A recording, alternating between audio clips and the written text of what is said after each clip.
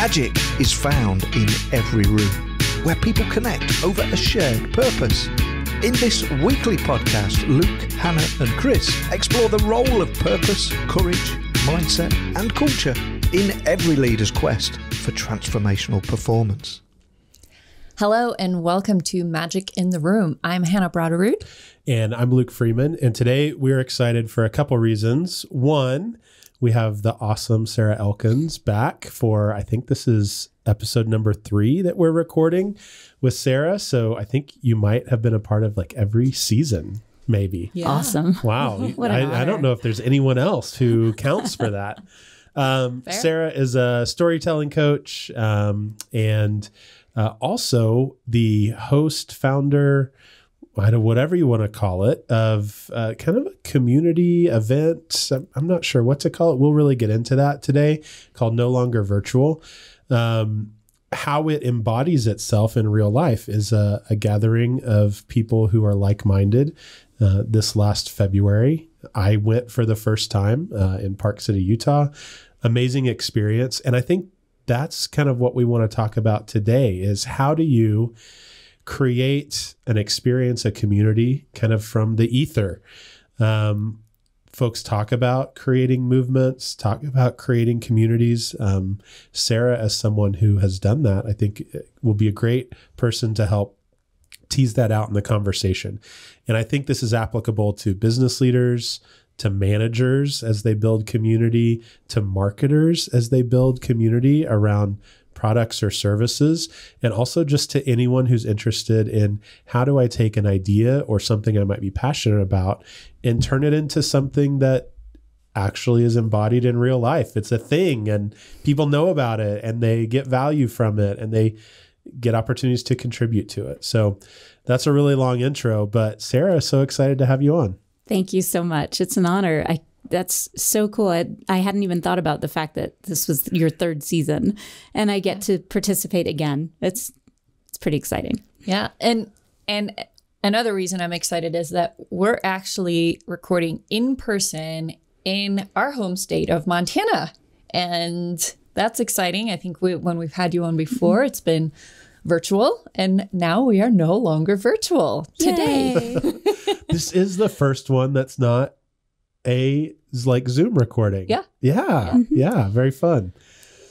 So, all right, Sarah, I'm just going to ask you how did this whole NLV no longer virtual thing came about? Tell us the origin story. This makes me smile every time I tell this story because it started with very little expectation, no expectation even. When I had been really active on LinkedIn, looking for a job and then finding a job and then using it as a resource, I had connected pretty tightly with a handful of other writers. So when LinkedIn first opened the platform to bloggers, they would have you apply and send a sample work, and then they may or may not give you access and permissions to blog. And I was one of the first in the early stages to get that acceptance after the influencers like Richard Branson and Bill Gates had been actively participating. And I met these people like Neil Hughes out in the UK and Karthik Rajan out in Houston. Now, this is all from Montana, which at the time was kind of a big deal for somebody from Montana to be connecting like this nationally and internationally. Yeah. And I met a handful of other people, John White, Heather Younger, Amy Blazka. These are all names that may be familiar to you through LinkedIn or may not. But at the time, a couple of them had been voted as LinkedIn top voices in 2016.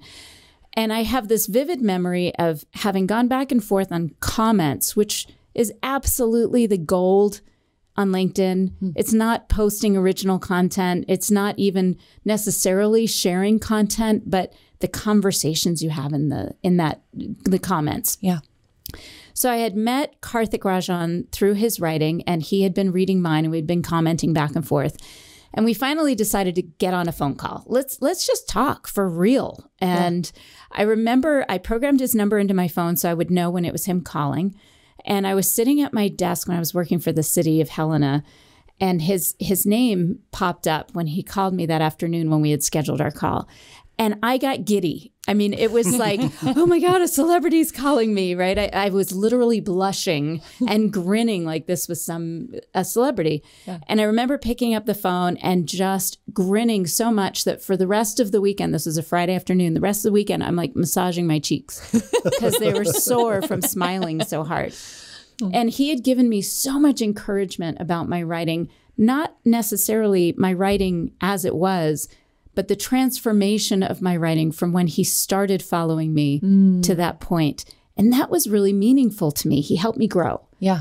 And I had already scheduled a call with Chris Spurvey and Heather Younger, who were in that core group, for that Sunday afternoon, just to talk and see if there was any collaboration in our potential. Mm-hmm. And I remember all through the weekend, raving about Karthik to my husband. Oh my gosh. And he said this and he said that. And his writing is this. And I was so excited. And I remember waking up Sunday morning totally on fire.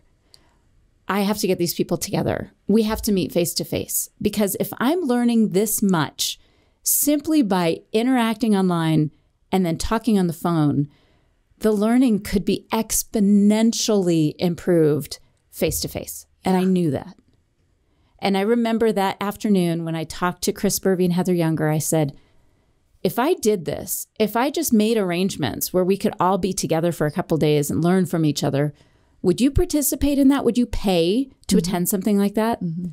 Oh, yes, absolutely. No doubt about it. We will be there. You set it up, we'll be there. Yeah.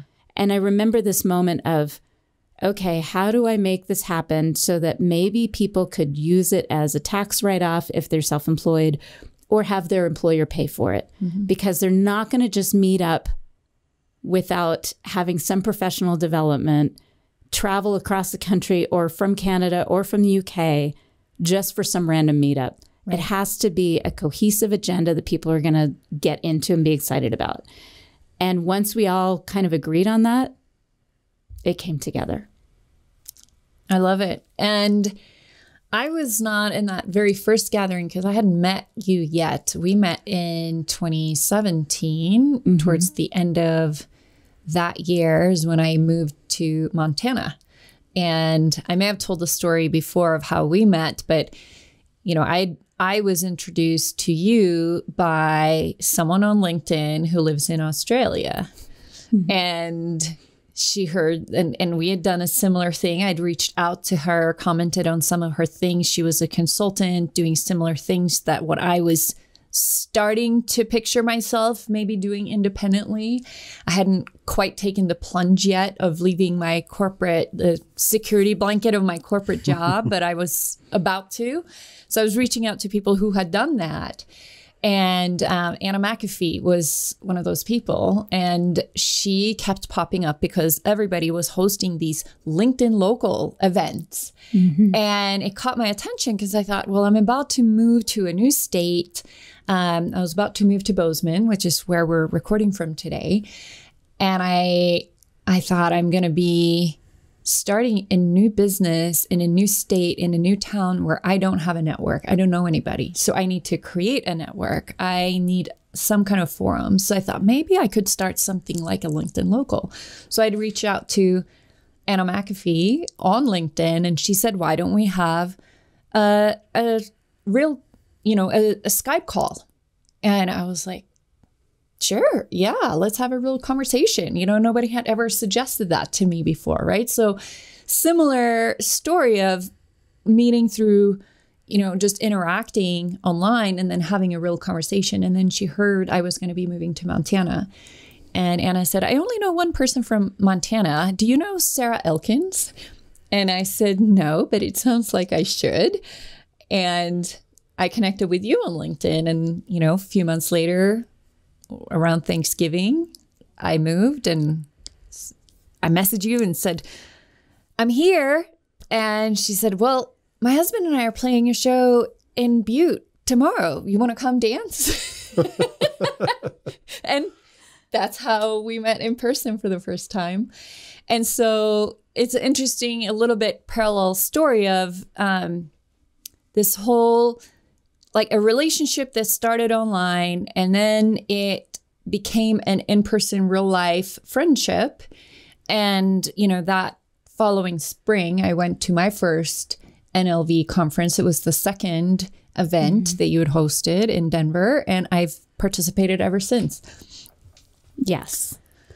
It was pretty amazing. I mean, meeting you in person that first time at the Silver Dollar Saloon in Butte, it was awesome. Yep.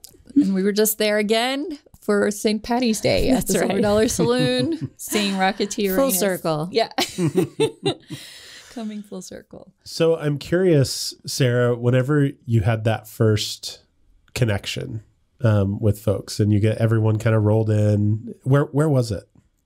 Well, the first event was in Atlanta. So it was in Atlanta. Mm-hmm. It was at the Ritz-Carlton downtown, and they give us a screaming deal. It was like $149 a night, wow, which is absurd. But I have to back this up just a little bit. I've been planning events for most of my life. Mm-hmm. So taking this on didn't feel like a big deal necessarily. The financial risk was a big deal, and we didn't quite break even until the 5th year. I mean, it's been hard building this, and I'm not going to pretend like it was easy or no risk involved. But because I have this event planning background, I worked as a director of sales at a hotel. I've been facilitating meetings most of my career. So that part was the easy part. It was getting people to actually register and show up. That was the tricky part. That's the hard part.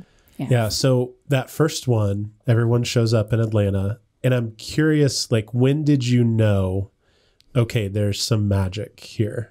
Oh, I love that question. I can tell you the moment we were meeting up in the bar at the hotel, and everyone, before the event even started, people were texting each other and getting each other via email to say, hey, we're in the bar, come meet us. And this is the first time I met Heather Younger in person. Yeah. And everyone was hugging. I mean, none of us, I had met John White once in person and Zach Messler once in person. And that's it. Everyone else, this is the first time. And it was like a family reunion without any of the obligation or awkwardness. It was amazing. So that was the first moment I was thinking, okay, wow. Like no one had any expectations. Amy Blaschko was there. She actually wrote an article about, would you travel 2,400 miles to meet a group of strangers? And so that was the first moment. And I just want to break in for just a second there for people listening, because this idea of the first time people were meeting. That's an interesting word. Meta-ing. Meta-ing. Yeah. That people were hugging, like, it sets a tone, so I don't know who started that and who did it, but for folks who are listening, and I just learned this recently because I'm pretty introverted. Maybe it doesn't seem like that on the podcast. I don't know. A little bit awkward sometimes. I'm not a natural hugger, but as a leader, what I have learned is that if you set the tone that this is a place where we can have safe physical contact, it does something neurologically for people, right? And so even in a workshop that we're hosting, if we're working on developing a team, this idea of sequencing physical touch. So back in my old ropes course days, right? So you would sequence things and include physical touch in there where it's like people are passing something back and forth, and then people are having to clasp wrists to be able to move across an obstacle. And then eventually, go back to the old classic trust fall, whatever, right? You have to sequence up to that, but it does something in creating a neurological safe space for people. And how I use it now as a leader, and this is what I want people to hear, this is my circuitous route to get to here. You can set the table for meaningful connection, even in how you meet someone for the first time. So if I have any sort of excuse to kind of like do the side hug or whatever it is, I'll take that. Whereas before I would have always kind of deferred to shaking hands, things, just all of the classical things. So I want people to hear that and say, if there's meaningful connection or the opportunity, enough of an open door, even with your coworkers, if it's Monday and you're coming back into the office, like a pat on the shoulder as you walk by someone at their desk, those things are leadership tools, not in a manipulative way, but in a what is the tone that we want to set here kind of way. So I think it means something that you started off this connection with like people hugging in a bar. Yeah. Like whoever chose to do that instead of shake hands, meeting these professional acquaintances for the first time, like that sets the tone for the community. Mm-hmm. I saw a beautiful illustration of that this past week. I was in a conference in Hawaii. I had to take one for the team. Yeah. Rough life. It was rough. But next time. One of the speakers did this activity where he had, so it's a room full of 300 people, right? And he said, get up out of your seat and you're going to move around the room and you're going to meet as many people as you possibly can in the allotted time. Go. And people are just like shaking hands, introducing themselves, just moving through people, right? And he said, stop. Okay, next. There's a mystery person in the room and you have to meet people, but with the objective of finding the mystery person. The mystery person has a specific pin on their name tag. So now people are just like seeing through you. They're just like staring at you and keep going. They're moving on. They're looking for someone who isn't you. And it turns out there wasn't actually a mystery person, right? But it was an interesting experiment. Mm-hmm. And then and then he had everybody stop and he said, now, I want you to meet people as if you're seeing a long lost friend for the first time in years. And the transformation in the room, like all of a sudden, everybody is just like, they're like, hi, how are you? With this open body language. They're hugging strangers. And of course, we're far enough past, the lockdowns of COVID that people are actually out and about meeting in person and they're excited to do it. And just to see how people, just by the prompt and the stage that was set, how the energy shifted in the room and how everybody just like suddenly opened up and approached each other in a whole different way. It is amazing how the intent of meeting people shifts the actual experience of meeting people, of course. Yeah. And I'm a big believer in doing things with intention. That's like one of my key words in everything that I say is be intentional about this. If you're going to do something that that is likely to upset somebody else, at least be intentional with it. Know in advance that this is going to happen and set the stage if you can. I think it's really important to note that those of us who were hugging in the bar, it wasn't all of us. Right. Mm-hmm. There are some people who are not huggers, and I respect that. Yes. And likewise. I really admire the people who aren't huggers, who are obvious about it. They just say, not a hugger. And that's fine. I think just like, I'm going to back up a little bit. When I was the director of sales at a hotel, I read a book about being a good salesperson. And one of the things this woman said in her book was she always has treats on her desk, whether that's candy or pens or whatever. It's usually candy. She said, even people who don't take it and eat it notice it and they feel hosted by it. So I think that's an important piece of this puzzle is there were a lot of us hugging and loving up on each other, being so excited to see each other in person for the first time. And that set the tone, even if they weren't huggers, even for the people who were watching, they were feeling it because it's all neuroscience, right? They have those mirror neurons. And when they see other people embracing and loving on each other, that was, you think about your brain is being trained or primed, as Melissa Hughes would say, who was also at that first event. Your brain is being primed to expect something good when you are watching that kind of behavior.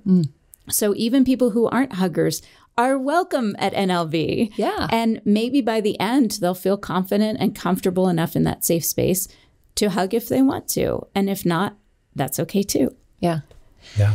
So back to, I kind of interrupted you. Mm-hmm. So you knew it was magic then. Yes. And then what confirmed it through that first event? That like there was a need for this. Mm-hmm. It's not just a wild hair that you decided, you know, hey, we're going to try this, and it was okay. Yes. There were 2 episodes. One was at the event. So it's a Thursday and Friday, so people can stay wherever we're exploring over the weekend if they want. And I almost always manage to negotiate that special room rate through the weekend so people can stay and explore if they want. Mm-hmm. And so it's 2 days, Thursday and Friday. And I never plan dinner on Thursday night because there are a lot of introverts in the room that need that space to decompress. And we leave as much space, even throughout the day, as possible for people to process and decompress if they want to. So I hadn't made any plans for that Thursday night dinner. There were 23 of us in the room. And as I was giving the housekeeping instructions at the end of Thursday, by the way, we were all laughing with tears because we're laughing so hard after that last session. A guy named Dustin McKisson, who's not as active on LinkedIn anymore, was telling stories that literally had us laughing so hard we were crying. So we're finally breaking. It's been a long day. We've been in the room since 8 o'clock and now it's like 6 o'clock and we're still visiting. And I'm making these announcements and I'm like, well, just so you know, one of the employees here at the hotel gave me a recommendation for a Chinese restaurant, literally a block from here. We can walk right down the street. And Bob, my husband, and I are going to walk down there at about 7:30. And if I could get a show of hands for anyone that wants to join us, that way I can give the restaurant a call and let them know, that we're going to have a larger group. And I'm anticipating maybe 8 of us, right? Almost every hand in the room went up. Almost every hand. They weren't tired of each other yet. As a matter of fact, they were eager for more of that connection. And this is before COVID. Yeah. So you think about the context here. And we ended up 22 of us going out to dinner together. One person had family friends in town and had already made an arrangement to go have dinner with them. Otherwise, she would have joined us as well. But we have all of us sitting at 2 long tables. Thank goodness this Chinese restaurant accommodated us. They were so nice. I actually wrote them a thank you note at the end of it all. But they accommodated us. And I remember just trying to breathe and relax, which it was so hard because the energy was so high in there. And I do sometimes look like an introvert when I need to walk away and process things. And I remember kind of leaning back and just listening to the conversations. And I was at the head of one table, so I could kind of hear the conversations at both tables. And the thing that struck me was when I heard people at the other table where I wasn't even visible, I heard them talking about, well, next year we should do. And oh my gosh, did you hear about? And that was so cool when this happened. And I remember just taking it in and thinking, oh my goodness, I'm going to have to do this again. And it was uncomfortable. But the other thought was, how do I make tomorrow just as engaging? Because this is a lot of pressure to keep this level of love and engagement and process. So that was the first moment that really struck gold for me. Like, oh my gosh, this is something that's really important. People really want this and they need it. The other moment was a few months later when somebody had released their first book. And because of this network, it ended up being a bestseller, like within 48 hours on Amazon, because this person had a pretty good following on LinkedIn. But it wasn't until she put it out to our network, the No Longer Virtual Network, which was the 23 of us plus all the other people who couldn't come, who wanted to come. So this wasn't just the people who were in the room. Right. This had continued for months after, which was the key for me, because in all of my materials, all my promotional materials, I talk about avoiding the after conference hangover, which is, and I had just gone to a conference with my work with the city where I had had a really good couple of days and I got some really good takeaways. And I came back to my office and I was pretty excited to implement some of these and apply what I had learned. And within 2 weeks, because no one else in that office had experienced what I experienced, my motivation just tanked. And I was still applying some of what I learned, but it didn't have the impact that it could have had I had this longer term relationship with the people that I had connected with there.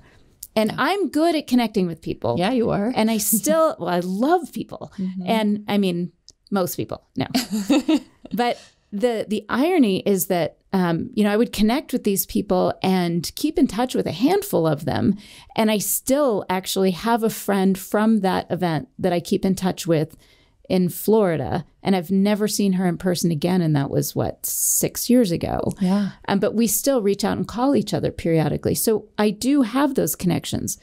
But what was interesting was how long the longevity of this entire group, this community, was building, as you called it, a movement. Yeah.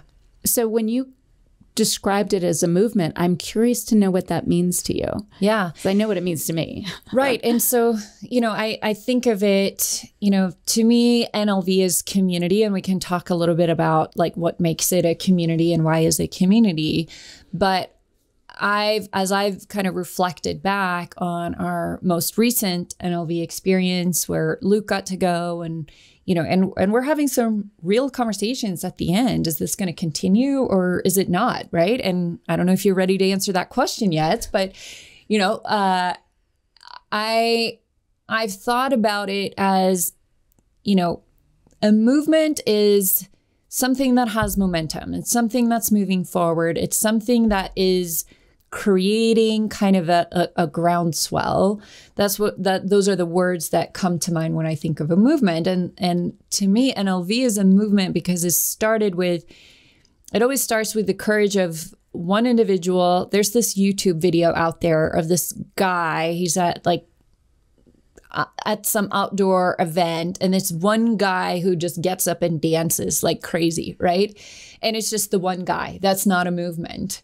Right. But then a couple of others start joining in, and they're all doing this like crazy dance, right? And people are just like looking at them and think they're weird. But then more and more and more people start joining in, and that's when it becomes a movement, because one guy's moving is not a movement, but when others see that and are drawn to it and decide to join, that's when it becomes a movement. And that's been my experience of NLV, right? It's like you were out there posing the idea, let's get together. People are joining in. They're like, yeah, this is cool. And others are like, I'm not sure about this thing, right? It's kind of weird. It's a little weird. It's a lot of money. I don't know. But then more and more people start joining in, and it becomes kind of a thing. And to me, it's a thing that I would love to see continue, right? Because I find community of like-minded professionals and a lot of diverse thinking, right? So like-minded to me doesn't mean that we're all thinking the same way, but there's an intentionality about why we meet and the kinds of conversations we have and that we're collectively interested in and how we learn from each other. I love that. That just brought a huge smile to my face because I've watched that video. Yeah. It's a viral video. Yeah. And I love this idea of me doing a crazy dance because that's how it felt. Mm-hmm. And people actually said, that's crazy. What are you thinking? Why would you do that? Yeah. And I have to say, since you invited me for this episode, I've been thinking about how it happened because I didn't have intention in terms of the longevity of this movement. Yeah, you didn't have an intention of creating a movement, right? Your intention was, let's get together. That was intentional. Right. Let's learn from each other. Yeah. And so one of the things that I think happened was that I saw a community in the works, a community that was creating itself. And I just took it to the next level. Yeah. So it was already in the works. And these people had found each other because we provided different views on what each other were doing. Mm-hmm. So, for instance, Neil Hughes reached out to me after the first one. He said, I was gutted that I couldn't come in 2017. And I want to be a part of 2018. Please tell me you're going to do it again. Yeah. And I said, yes. I'm going to do it again. And this is what I'm thinking. And if you're here, I want you to host a session, to co-host. All of the sessions are interactive, co-hosted, so that everyone in the room gets to contribute to whatever we're talking about. And he said, well, oh no, that's not what I do. I'm not putting myself in front of anybody. And I said, well, what do you think of hosting a panel discussion on building your brand across multiple media?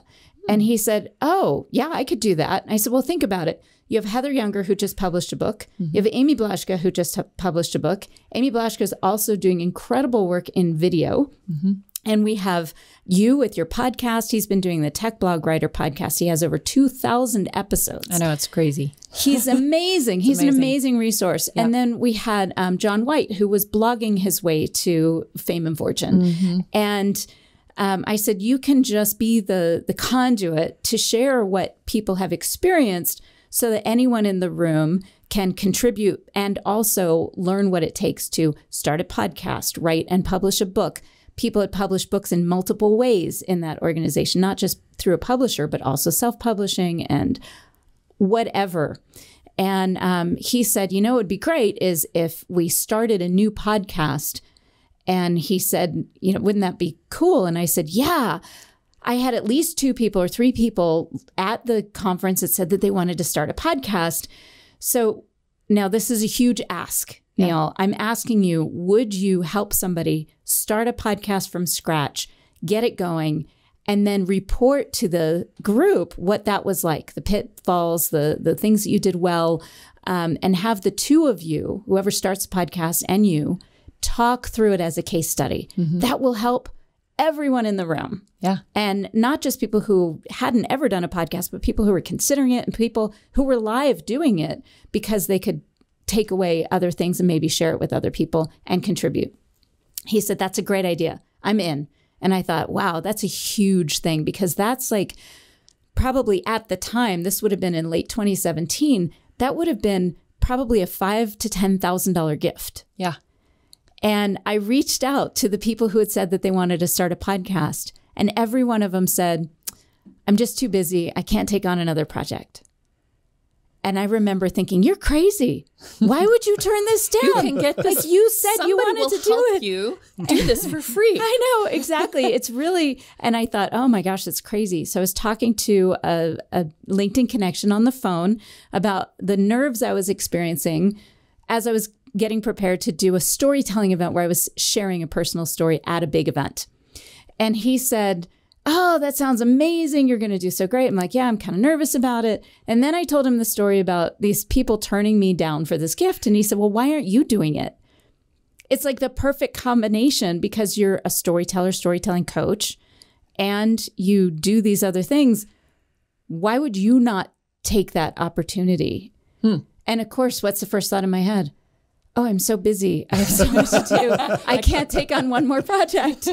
And meanwhile, I'm trying to host this event. So it really, it was kind of a big deal.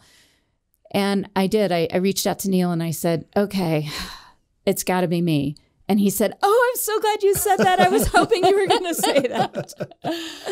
So it's, I would like to say that I created the community. I didn't. What I did is I provided a conduit to draw that community together in a more significant way. And we didn't have to meet face to face to develop these relationships. We didn't. But meeting face to face took this to such an extreme level in terms of building our businesses together. Yeah. And even people who are innovators within organizations continue to come back because they keep getting more ideas, more depth into what they're already doing and ideas to expand that into other places. So, and by the way, Neil Hughes, so I was at that session in 2018 when he facilitated that panel and talked about what it takes to start a podcast. And I had literally just launched my own business. I had incorporated my, LLC on January 1st that year. And this is February, I think, that we were getting together, February, early March. And I had really no idea yet what I was doing. I had an idea and I had, but it's evolved since then. And I ended up connecting with Luke and Purpose and Performance Group, and it's just taken off. But that was in the very, very early days of me having left corporate America, starting out on my own. And so I found this community just incredibly helpful and supportive. And that idea of starting a podcast, I felt like it's something I would love to do. I don't really know if I'm ready yet. I don't know what my topic would be.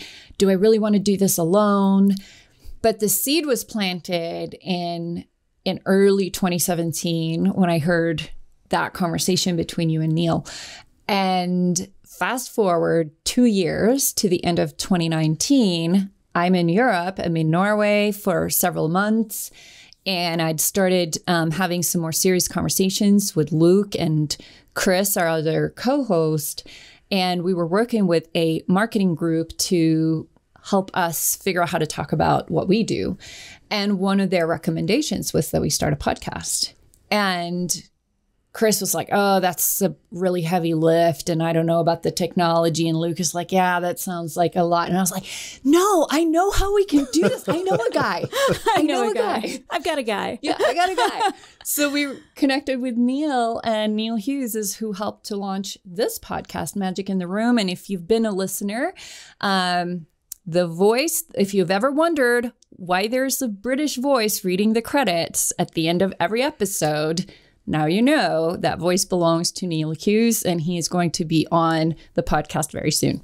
He's the most famous person on the podcast. We've never said that, but we actually have like a super famous podcaster on every single episode. Yeah.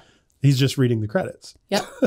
All because of LinkedIn and no longer virtual. Exactly. And Yes. that's how we all connected, right? And there's so many examples of connections like that and relationships, that professional relationships that have turned into friendships and vice versa, that have come out of this movement. And yeah, I fully believe it's a movement. So I just want to capture this real quick. So there's a great book on marketing called Zag. And I think it's by Marty. I don't remember his last name, so we can put it in the show notes.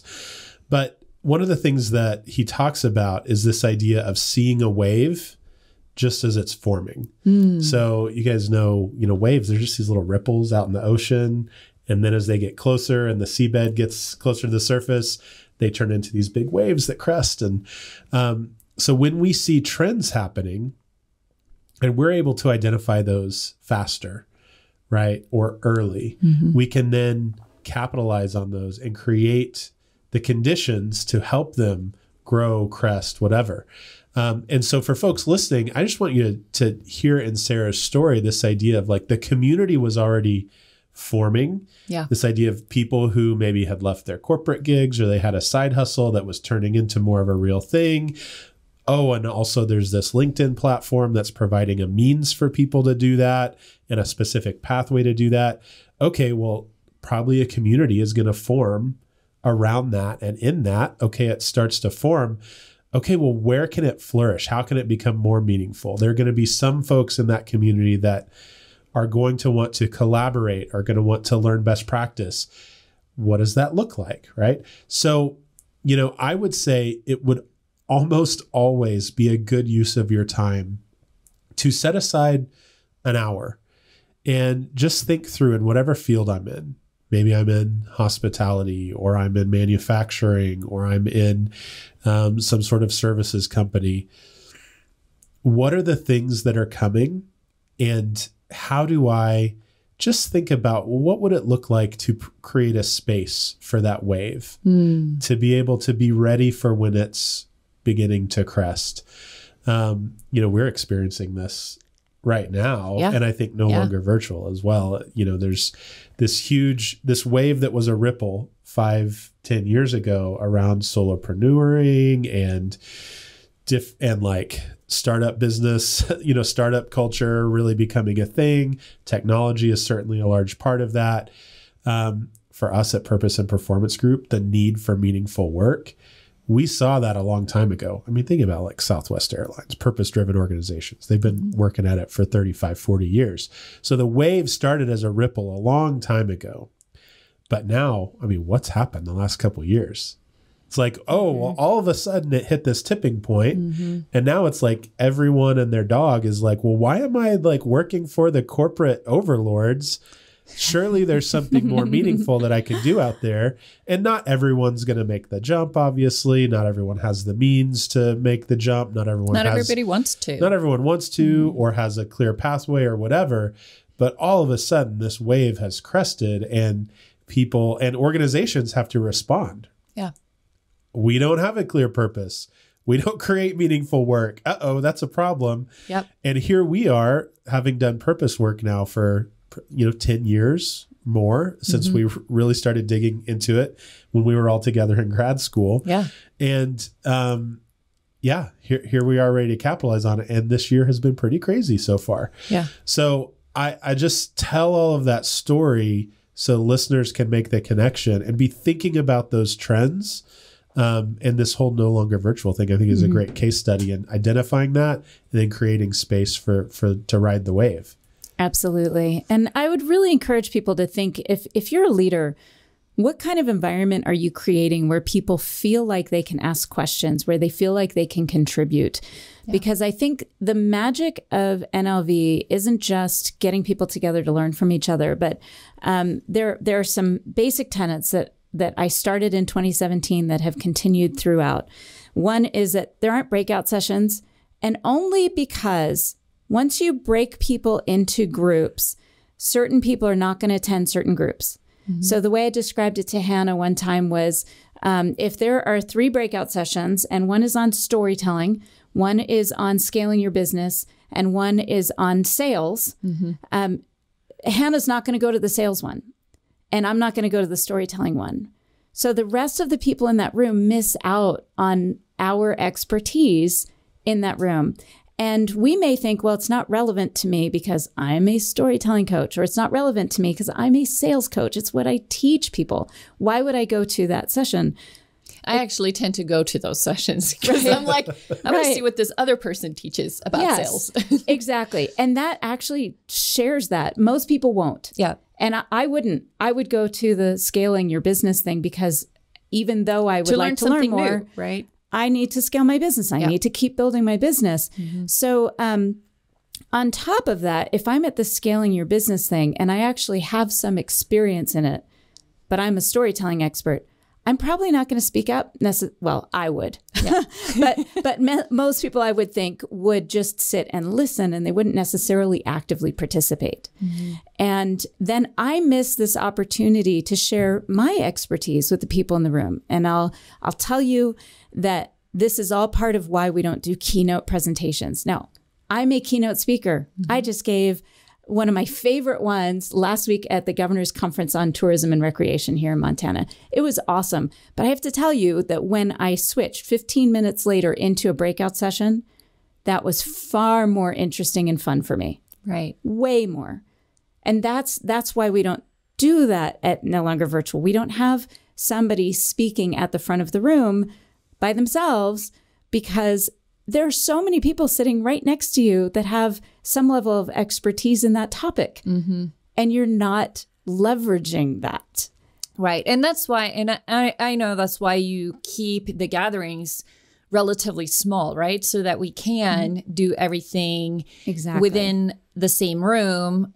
Because, and that's part of why there are breakouts in bigger conferences, so that, because if there's like several hundred people in the room, it's hard to make meaningful connection with that many people, right? So you break people off, you work on a specific topic, you get to know each other a little better. But what's unique about NLV is that it's capped at 40 or 50? It used to be 50. I dropped it to 40 because I realized, again, exactly what you said. Yeah. When it's 40, everyone has an opportunity to meet every single person and get to know them. Yeah. In the course of the 2 days. It just takes it over the edge. I found the breaking point, and it's 40. So after 5 years, it takes a little while to figure that out. Yeah. So as we kind of start to wrap up the conversation here, I'd love to hear what are some things that you've learned, maybe not even knowing that you were creating a movement, not with the intention of creating this community that's been, thriving for 6 years now, right? There's been 5 gatherings because of COVID. Thank you. There's been 5 gatherings in 6 years. But what are some things you've learned about starting a movement and about building community? I love that question, because when you invited me to do this, that was one of the thoughts in my head was, if I were to go back, what are the lessons that I would share with others? And the first thing is, if you see a community forming and you want to do something to make it better or to make it even more impactful, don't hesitate. I hear Maximizer? Strength I don't coach? have Maximizer, but yes, that's what it is. And it's really that, don't be afraid to try it. Yeah. And it was a financial risk. I was willing to take that risk. And luckily I have a partner, a husband, that was willing to and trusted me and believes in me and my vision for something like this. And I really thought it was going to be a one-time thing. Yeah. So that would be another lesson. Your expectations have to be really managed. Yeah. Thinking in terms of I'm starting a movement is probably not going to work. Right. It has to be baby steps. It has to be, this community is already forming around the ideas of wanting to support each other and nurture a relationship beyond what you can do in the standard or typical professional environment. And I would say also to give yourself time to really think about what you want out of it. What's the intention? And I made the mistake of not doing that. Yeah. So it was after the second year, and that was in Denver. And that was a hard year for me personally. We went through some traumatic experiences with our family, my son in particular. And it was a hard year. And we drove down from Montana, from Helena to Denver, and hit major snowstorm. It was the scariest. I've been driving in snow since I was 16. It was the scariest driving I've ever experienced. Wow. So we arrived already stressed. Yeah. And then, and we had brought our musical equipment to do a jam session on Friday in the hotel meeting room. And because we had other musicians joining us that were NLVers. Ranjith Abraham plays the keys, so we brought our keyboard down. Aaron Scogan plays the guitar, so we brought an extra couple of guitars. And we had this amazing jam session, which I've never seen that happen at a conference. So I was there. I was pretty excited about it. So over the next couple of weeks, now I'm a slow processor. I make decisions very quickly because I'm an activator and I have command of my top talents. And so I make decisions quickly. It takes me months and sometimes years to process something that happened and be able to share it in a way that's meaningful internally, to process it and also to explain it to anybody else. It was months later and I was feeling very dissatisfied and I couldn't figure out why. And Aaron Scogan and I were on the phone and he said, well, what did you expect? And I said, well, I try to limit my expectations for this because it's so new and people who show up are different every year. I mean, we have a handful that come every year. Yeah. But they switch in and out and they're all part of the family afterward, even if they don't attend again, like Susan Rooks and Linda Spiegel. But I remember this moment. He said, well, what did success look like to you? How did you measure it? And my first thought was, well, breaking even would have been a good start. And we lost money in Denver. I mean, because there was attrition for the hotel rooms that were canceled at the last minute. And it was a hard year for me. And he said, well, what does success look like that doesn't involve finance? Because you knew going into this that it wasn't going to make a profit. This wasn't going to be something that you could make money on or even cover your own time. And I said, that's true. So think about it, Sarah. What does success look like after an event like that? And I realized that success had to look like the continuing relationships, the camaraderie that comes out of this, the success of everyone who attends in terms of what are they going to get out of it? When they leave, what can they do with the information and support that they gained from attending. Yeah. And that had to be the end all in terms of how I measured success. Right. And when I thought about it like that, I don't know, blushed, realized that how powerful that event had been 2 years in a row, that so many people came back a second year. And we're talking every year we debrief on that Friday afternoon before everyone leaves, talk about what they want out of next year, who's going to do what in terms of helping out. And I will never forget, even in Denver at that debriefing, having people say, this has made a difference in my life. I learned these skills. I understand my resources now. I have these people that are going to support me and help me and tell me when I'm full of shit. And that's what happens when you create that kind of environment. Yeah, I love it. So Luke, as you've been, listening to Sarah and been part of this conversation, what are some of your key takeaways that surface for you?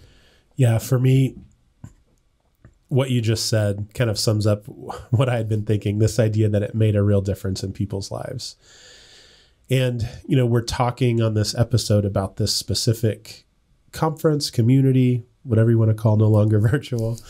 And, it's not going to be a one-to-one application for a lot of people that listen. But what I do think people can really take away is this idea that lives are impacted and that there's meaningful, positive change in people's lives.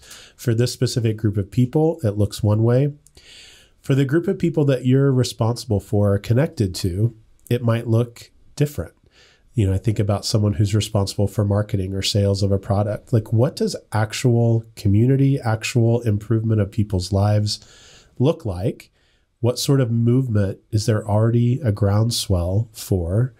And how do you create those win-wins? And I think all of us want that, right? All of us want our work to improve the lives of the people around us. Mm-hmm. And so really taking that to a time of reflection, I think, is important. And the more meaningfulness and improvement of lives we can get out of the efforts that we're putting into building community and building movements, the better the outcomes are going to be. Yeah, I love that. All right, Sarah. So you are, as we've heard, a storytelling coach. You're also a Gallup certified strengths coach. You are an author. You wrote the book, Your Stories Don't Define You, How You Tell Them Will, which is also the title of your podcast, which is now in its fourth year, or how long has it been? It launched December 28th, 2017. So I have 226 episodes out as of today. Wow. That's amazing. So you're officially good at this. We've always said that once because we just launched our 100th episode, and our goal has been, our benchmark has been, when we make it to 150, we'll be good at this. I think that's what Neil said. That's what Neil told us. It takes about 150 episodes for you to get good at this. So we've been reaching for like 150. We're going to get good at this when we get to 150. And you're way past that. So. Well, I still have moments, though. Like the one that I recorded on Monday. I loved it. I enjoyed it. I still walked away going, oh, I could have done that better. Yeah, well, we're always striving to be the best version of us and of the products and services that we provide, right? That's what makes us stay in the game. So how can people connect with you, Sarah? Well, the simplest way is on LinkedIn, and my tagline is "The smile is free." So I changed my name to that back when they first allowed you to change the URL for your profile. Yeah. And I was never able to change it back after that to my name because once it got sticky, I guess. And I have to shout out to my friend Angie Fiscum, who gave me that tagline. She used to work at Walmart many years ago, and people would say, how can you be so smiley and positive in a place like this? And she'd say, well, there's one thing I can give you, and the smile is free. And I just thought, oh my gosh, I have to own that. So thank you, Angie Fiscum. Elkinsconsulting.com is another great place to find me. And of course, any podcast, wherever you listen to them, Your Stories Don't Define You, How You Tell Them Will. Thank you. Thank you so much, Sarah. Yep. And Hannah, if people want to get a hold of us, how would they do that? go to purposeandperformancegroup.com or connect with us on social media. We're on LinkedIn, Facebook, and also on YouTube. If you want to watch this podcast live, you can subscribe to our YouTube channel as well. Well, you can't watch it live anymore. Oh, well, if you're listening to it right now. If you want to watch it, you can watch it instead of listen to it. Your chance passed. It already happened. But yeah, those are all the ways to connect with us if you want to learn more about how to create meaningful work and resilient organizations. We're here to help you do that. Thanks so much, Sarah. And thank you, everyone, for listening, and just grateful for getting to hang out and have the conversation. Thank you so much for hosting me. Magic in the Room is hosted by Chris Province, Hannah Bretterow, and Luke Freeman, and produced by Ben West. Theme music is by Evan Grimm. Title track Fake Love, available on Apple Music.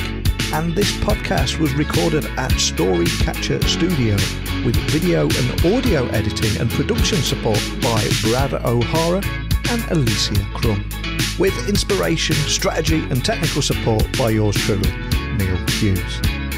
Magic in the Room is a production of Purpose and Performance Group. You can find us at purposeandperformancegroup.com, and remember, previous episodes are available at magicintheroom.com.